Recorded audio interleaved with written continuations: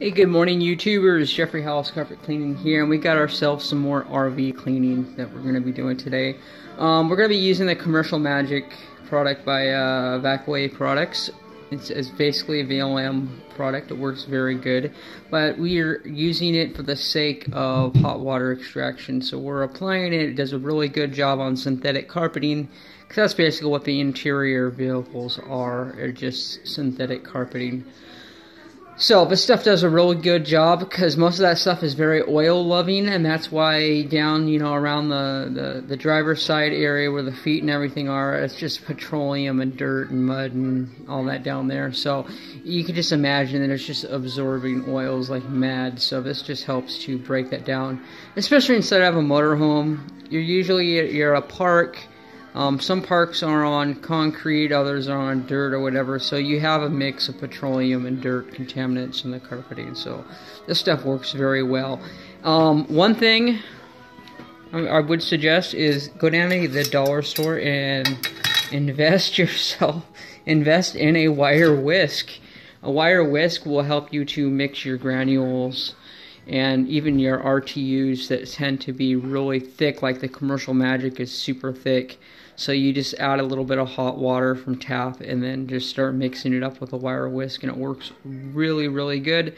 So that's something that I would suggest you guys do, is go ahead and do that and keep that on the truck, because you never know when having that whisk is going to really help you to get your product dissolved when you're making it up on the fly.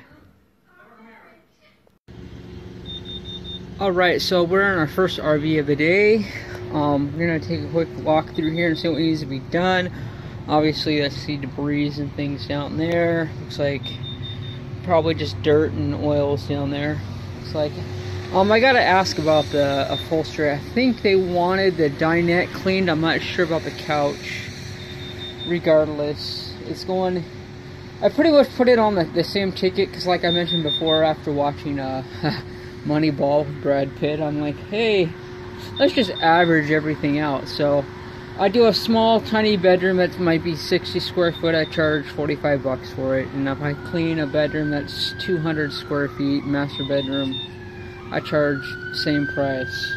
So by the time you're done, the 260 square feet, evens out, and you're getting a pretty decent wage at that point. So when I'm doing RVs in quantity, I pretty much do the same thing. So I come up with a flat fee of what I want per RV, and regardless of the amount, sometimes you're just going through and cleaning the carpets, and that's all that really needs to be done. Other times I need to touch up a little bit of upholstery, but instead of charging different amounts for each cleaning, I figured, hey, if I can get the same cleaning, the same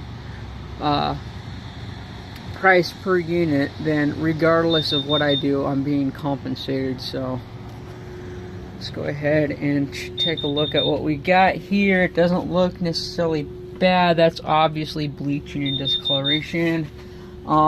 This is probably the bathroom. Yes, they were probably dumping some stuff and made a spill. I'm not sure if usually you'd find those. Some units actually have dryers, washer and dryer in them. Oh well, we'll get that later. It's fairly straightforward. If you don't have big job, very annoying. I think I mentioned before, you guys, if you were to those chirping fire alarms. I know I was not really making fun of, but kind of getting on Andre Brown's Professional Carpet Cleaning, because in every single video he does, he's in a home where the fire alarm, the smoke detector is chirping. I'm like, dude, you need to start carrying around 9-volt batteries and just start, charging a $10 service fee just to replace those batteries, because it's yeah. So yeah, apparently it happens in the motorhomes as well. So we're going to go ahead. I'm going to do the Commercial Magic in here, because really what we're dealing with is commercial carpeting. It's all synthetic plastic stuff that they put into the interiors of vehicles. That's why they always seem to clean up I mean, regardless of how bad they are. A lot of times vehicle upholstery turns out cleaner than the stuff that's in the house.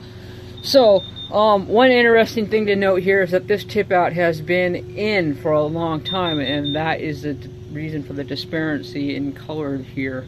It's never gonna match what that was under there, just because this is the part to the right has been exposed to sunlight and weather and oxidation and all that stuff, and when the tip out was in, it was, you know, pretty much preventing all that from occurring, so it was greatly protected. So we're just going to do our best to get it cleaned out. We're going to be using the Commercial Magic as previously stated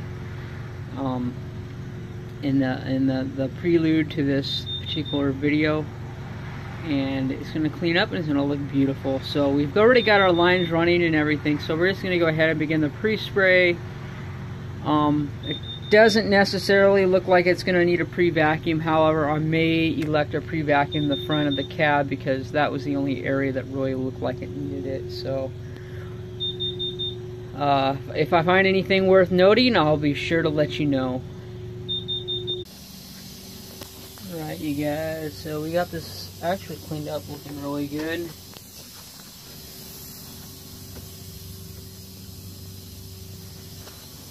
And then in this bathroom here, I just kind of went around and touched everything up, quick extraction.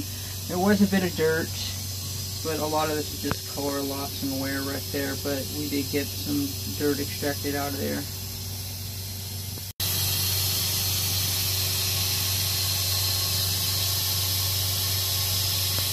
Alright, so the next thing that we're going to do, we are going to clean up this dinette here. And these chairs, because they do have kind of a funky texture to them. You feel them? These obviously look dirty, but all of these chairs, even the back of them, have a real weird texture to them. So I'm going to do a little bit of exploratory right now. What I'm going to do is I'm just going to spray the chair, give it a quick brush, and then use the clear view on that to see what kind of dirt or oils we actually extract off of it. Okay, so I did a go over on all the upholstery. Now it still does kind of have a tacky texture to it, but I think it's just the material. But they do look a lot cleaner. Got the dinge off of here, so it's just a nice blue.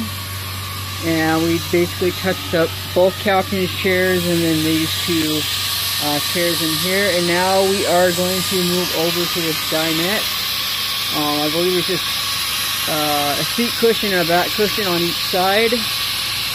So we'll go ahead and treat those on the carpeting because we haven't cleaned the carpeting yet. So all the overspray will go there. And we already, well, one thing I do like to point out is these cloths here. Gosh, I don't know what they're called, but you can pick them up at Home Depot in the cleaning aisle. They're very, very absorbent. So they come in like a 2 or 3 pack, and they're very good for just picking up overspray. You can see I got a lot of overspray on the console area just because we're working in tight quarters, and it did a really good job of just wiping that up. So we'll continue wiping up our overspray as we go. So this backing has years of cleaner buildup in it. I hardly put any on there, and you can just see all that soap that's coming up out of here. So we are having to deal with what was done previously before we got here, which is always a joy. Alright, because I was rinsing with our upholstery tool at 150 psi, I'm kind of doing the same here with the steam. It's a low psi, but I'm trying to rinse for as much as I possibly can, just to get all the dirt and grime out of the carpeting here, as much as we possibly can. And it's looking absolutely awesome in here. So what we're gonna do is we're just gonna finish up this little area here. I came through here. I'm probably just gonna go over it real quick once more. Did all the upholstery, came from the back, started back there, so that's all finished. Then I'm just gonna use the upholstery tool down here real quick. and then we will be done with this unit. Here we go. I think the customer's gonna be very happy when they get their RV back, and it is in absolutely awesome condition. The carpets look good from the back, the bed, all the way to the front of the cab. And then we also hit up these upholstery here. We got the dingy body oils and things out. There was a little bit of mold on that particular cushion, so I set it aside. I'm gonna grab it and put an enzyme treatment on it, and it's just gonna have to sit on there for a few hours or a day or so.